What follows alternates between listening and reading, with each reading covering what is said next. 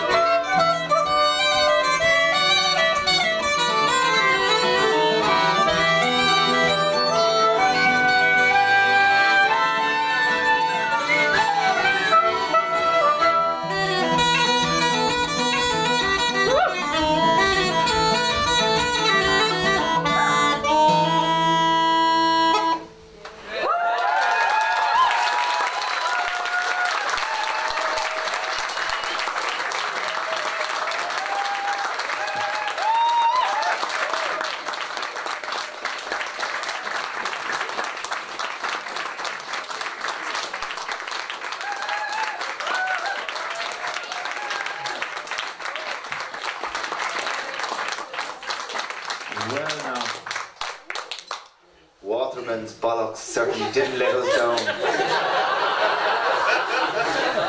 I'm going to say that a few times.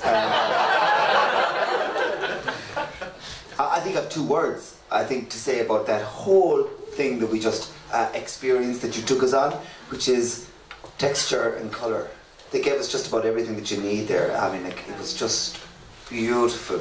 Heather, that was amazing, and Matthew, that was just beautiful, the little wind that was going on in the middle of Watermans all the way, and then all that beautiful melody that was just tying it all down. That was just gorgeous. It shocked me. It was just so gorgeous. And the intro, Isaac, shame on you. That was just amazing.